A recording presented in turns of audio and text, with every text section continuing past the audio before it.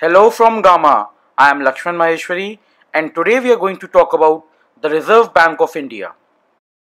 The Reserve Bank of India was established on April 1st, 1935 under Reserve Bank of India Act of 1934. Its central office was initially established in Calcutta but was permanently moved to Mumbai in 1937. This is where the governor sits and where the policies are formulated. The Reserve Bank of India was originally privately owned. It was nationalized in 1949 and currently it is fully owned by the Government of India. Let us have a look at the preamble of the Reserve Bank of India. It describes the basic functions of the Reserve Bank.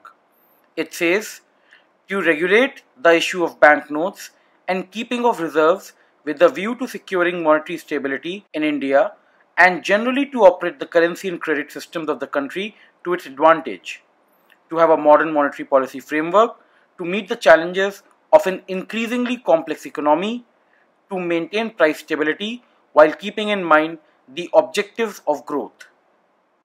The RBI is governed by a central board of directors. They are appointed by the Government of India for a period of 4 years. There is a governor and not more than 4 deputy governors who are the full-time official directors. Further, there are a few non-official directors, of which 12 are nominated by the government and 4 directors are from the local boards at Mumbai, Calcutta, Chennai and New Delhi. As of September 2017, the full-time directors are Dr. Urjit R. Patel, the Governor, N.S. Vishwanathan, Deputy Governor, B.P. Kanungo, Deputy Governor, Dr. Viral V. Acharya, Deputy Governor.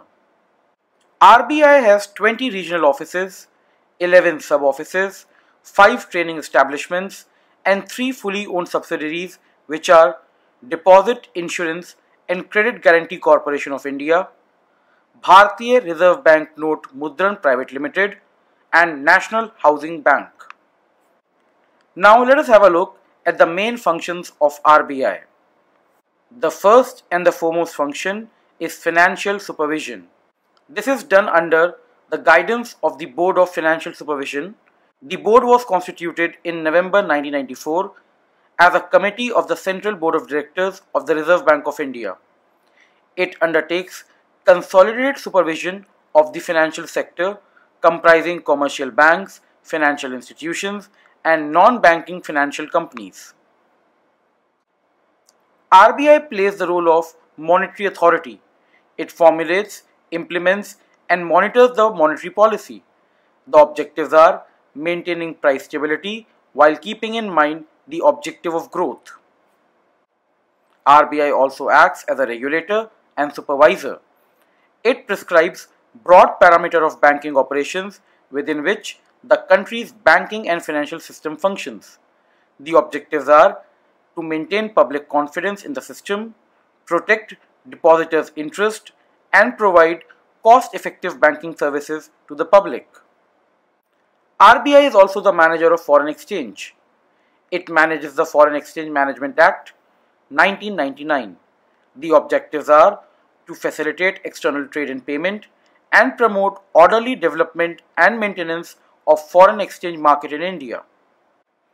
Another crucial role of RBI is that of the issuer of currency.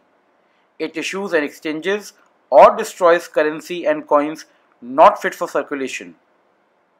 Objectives are to give the public adequate quantity of supplies of currency notes and coins and in good quality. RBI also plays a developmental role. It performs a wide range of promotional functions to support national objectives.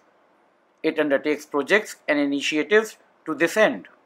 RBI also performs banking functions. It is the banker to the government. It performs merchant banking function for the central and state governments. In short, it acts as their bankers. RBI is also banker to the banks. It maintains banking accounts of all scheduled banks. RBI is also a source of information. It publishes a number of lectures, reports and statistical data pertaining to the economy and its various sectors. This video was brought to you by Gamma IS Classes. Thank you for watching. Please like, subscribe and share to keep receiving important information. Have a good day.